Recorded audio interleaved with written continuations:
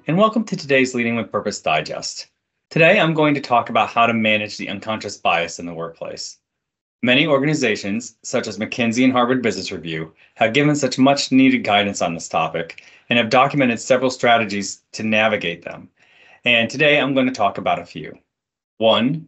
Raise awareness.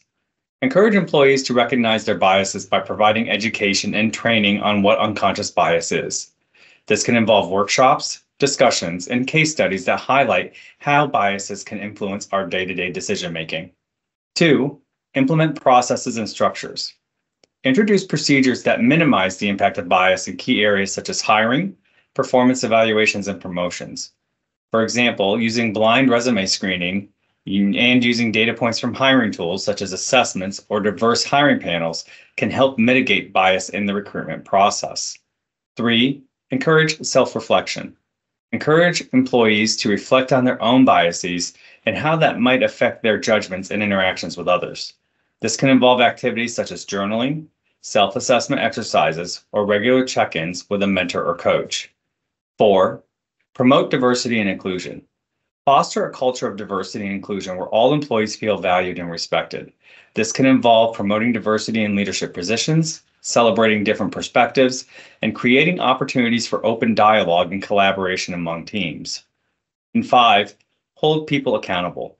Hold individuals accountable for their actions and decisions, especially when they may be influenced by bias. This can involve setting clear expectations for behavior, providing feedback, and coaching when bias is identified, and addressing any instances of discrimination or unfair treatment promptly and effectively. By implementing these strategies, organizations can create a more inclusive workplace where everyone has an equal opportunity to succeed, regardless of their background or identity. Effectively managing unconscious bias is an ongoing journey that requires commitment, education, and conscious effort. DAME Leadership, through its team workshops, empowers organizations to navigate this trip.